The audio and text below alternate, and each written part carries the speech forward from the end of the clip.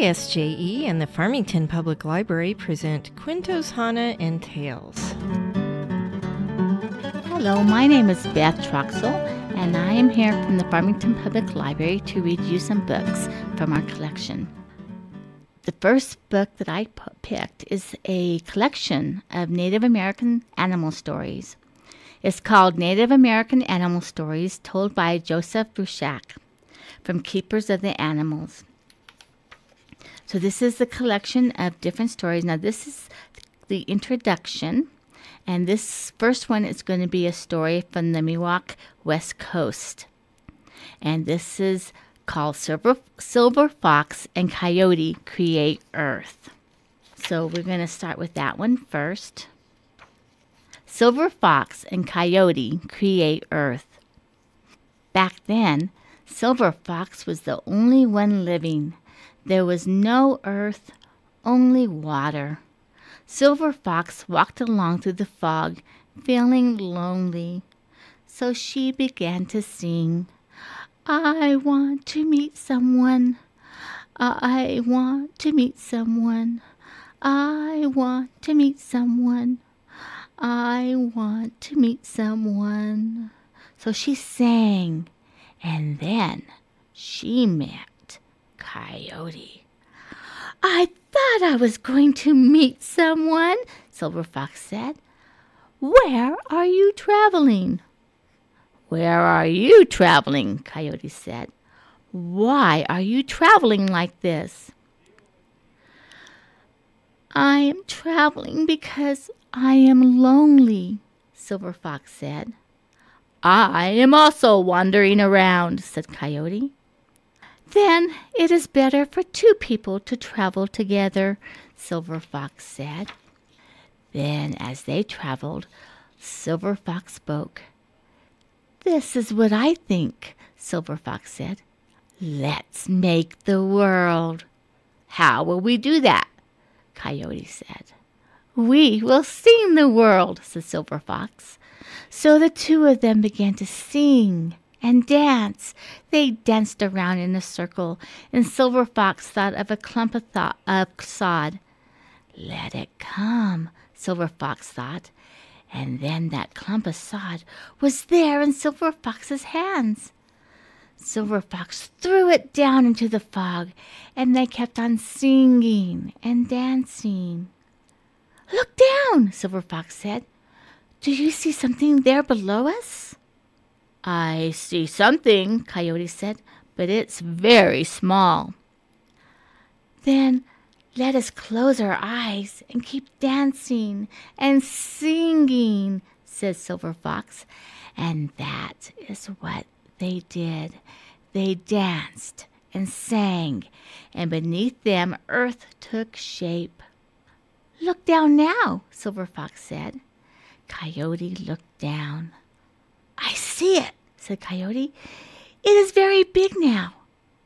"It is big enough." Then the two of them jumped onto earth. They danced and sang and stretched it out even more.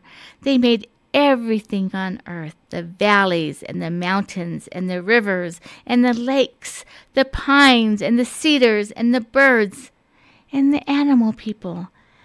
That was what they did way back then.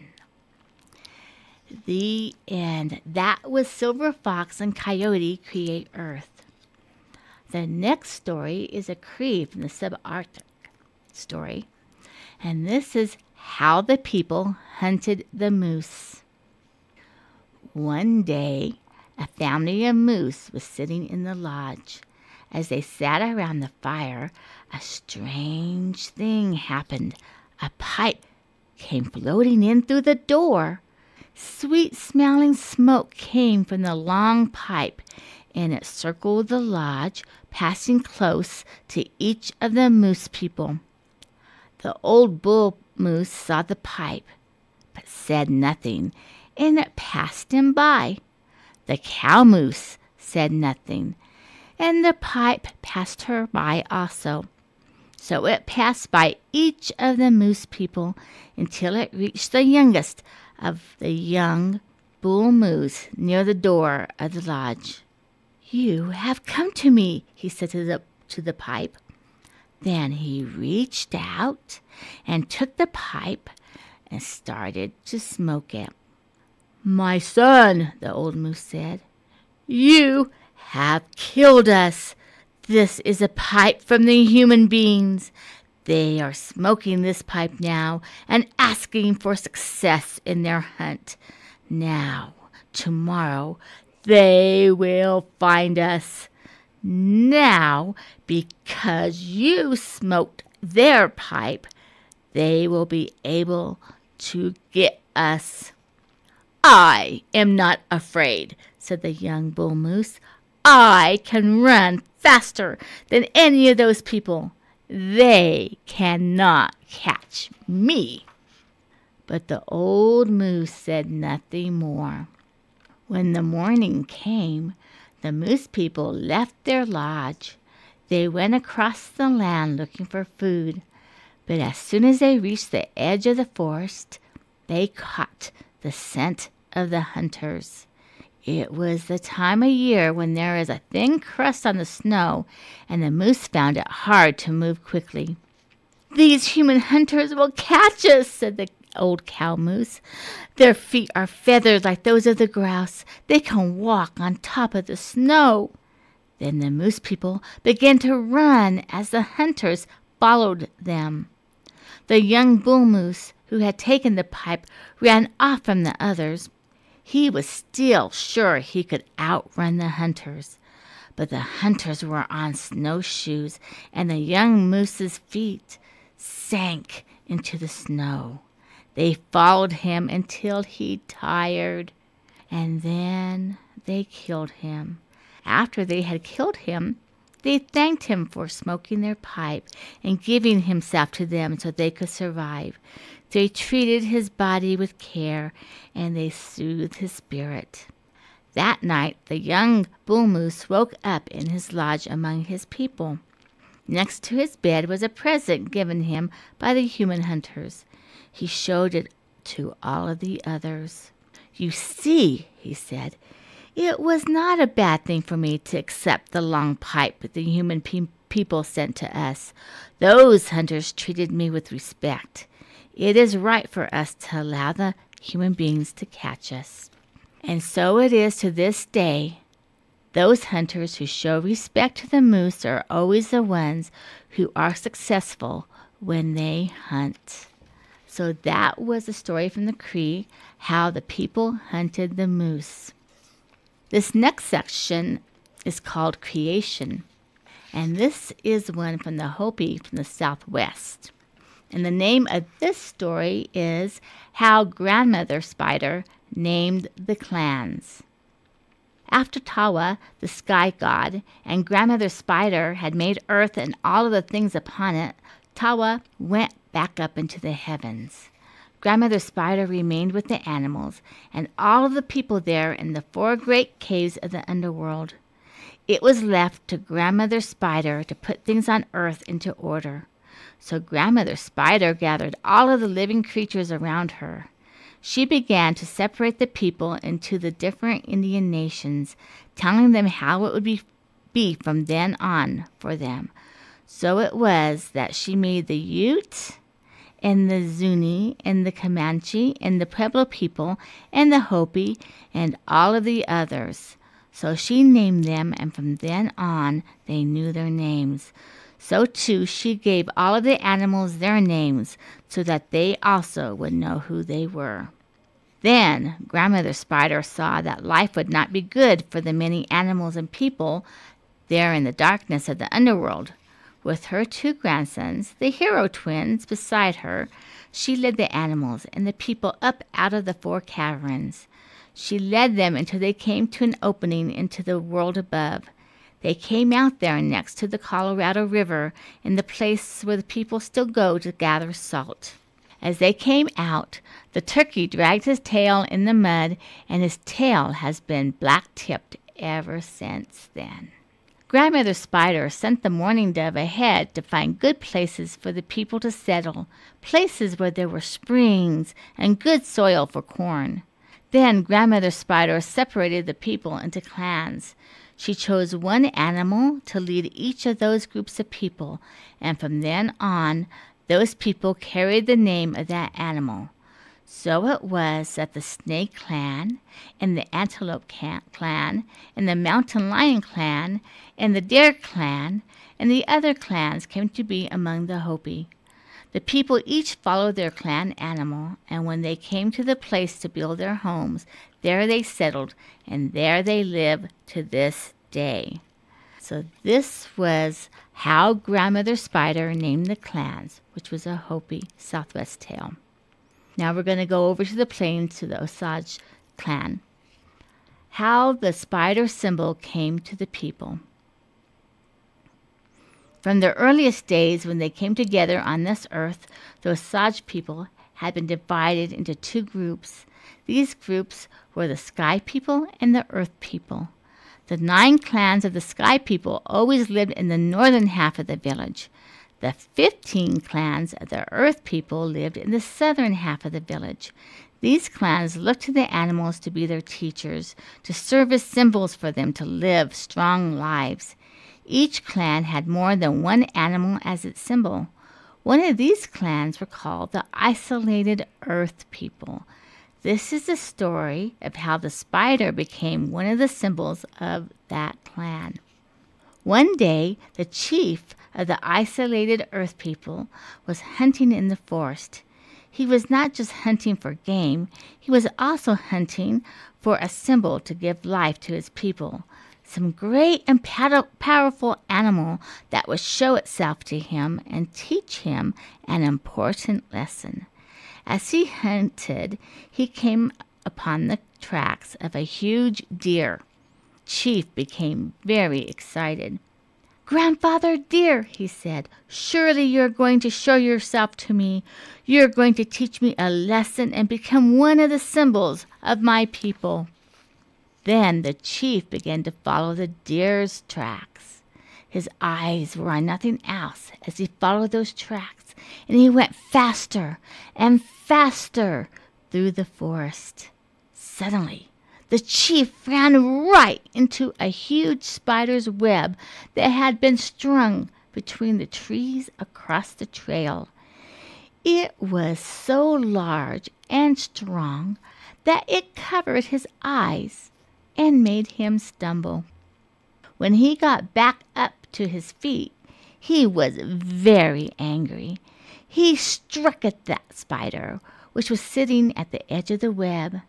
But the spider dodged aside and climbed out of the reach. Then the spider spoke to the man. "Grandson," the spider said, "why do you run through the woods looking at nothing but the ground? Why do you act as if you are blind?"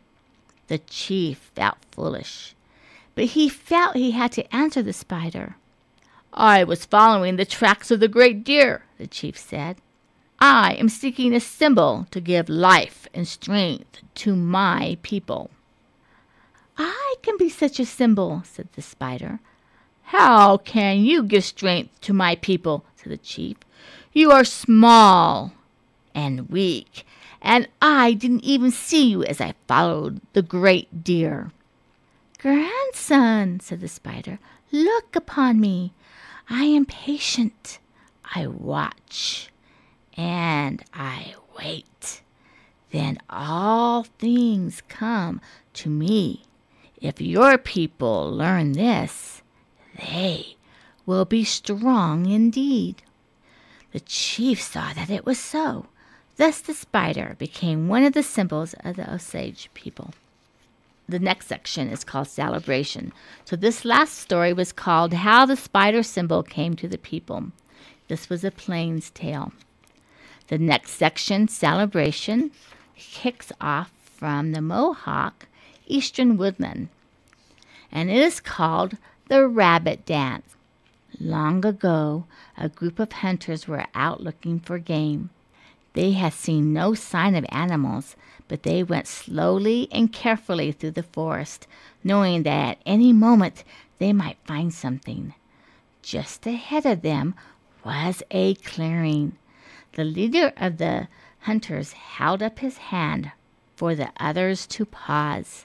He thought he had seen something. All of the men dropped down on their stomachs and crept up to the clearing's edge to see what they could see. What they saw amazed them. There, in the corner of the clearing, was the biggest rabbit any of them had ever seen. It seemed to be as big as a small bear. One of the hunters slowly began to raise his bow. A rabbit as large as that would be food enough for the whole village. But the leader of the men held out his hand and made a small motion that the man with the bow understood. He lowered his weapon. Something unusual was happening. It was best to just watch and see what would happen next. The rabbit lifted its head and looked toward the men. Even though they were well hidden on the other side of the clearing, it seemed as if that giant rabbit could see them. But the rabbit did not take flight. Instead, it just nodded its head. Then it lifted one of its feet and thumped the ground. As soon as it did, other rabbits began to come into the clearing. They came from all directions, and, like their chief, they paid no attention to the hunters. Now the big rabbit began to thump its foot against the ground in a different way. Ba-bump, ba-bump, pa-bump, pa-bump. It was like the sound of a drum beating. The rabbits all around made a big circle and began to dance. They danced and danced. They danced in couples and moved in and out and back and forth. It was a very good dance that the rabbits did. The hunters who were watching them found themselves tapping the earth with their hands in the same beat as the big rabbit's foot. Then, suddenly, the big rabbit stopped thumping the earth. All of the rabbits stopped dancing. Pa-bum! The chief of the rabbits thumped the earth one final time. It leaped high into the air, right over the man's head, and it was gone. All of the other rabbits ran in every direction out of the clearing, and they were gone too. The men were astonished at what they had seen. None of them had ever seen anything at all like this. None of them had ever heard or seen such a dance. It was all they could talk about as they went back to the village. All thought of hunting was now gone from their minds. When they reached the village, they went straight to the longhouse where the head of the clan mothers lived. She was a very wise woman and knew a great deal about the animals. They told her their story. She listened closely. When they were done telling the story, she picked up a water drum and handed it to the leader of the hunters. "Play that rhythm which the rabbit chief played," she said. The leader of the men did as she asked. He played the rhythm of the rabbit's dance. "That is a good sound," said the clan mother. "Now show me the dance which the rabbit people showed you." The hunters then did the dance while their leader played the drum. The clan mother listened closely and watched. When they were done, she smiled at them. "I understand what has happened," she said. "The rabbit people know that we rely on them. We hunt them for their food and for clothing. The rabbit chief has given us this special dance so that we can honor its people for all that they give to the human beings. If we play their song and do their dance, then they will know we are grateful for all they continue to give us. We must call this new song the Rabbit Dance, and we must do it, men and women together, to honor the rabbit people. So it was. A new social dance was given to the Iroquois people. To this day, the rabbit dance is done to thank the rabbit people for all they have given, not only food and clothing, but also a fine dance that makes the people glad. So that was the rabbit dance, and this was the Eastern Woodland area.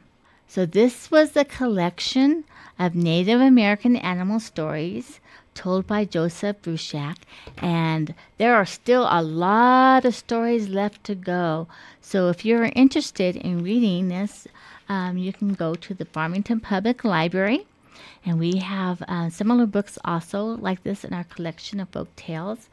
You can also go to www.infoway.org to find out more information about our programs or visit our online catalog. So this has been Beth Troxell reading to you from the Farmington Public Library. Thank you.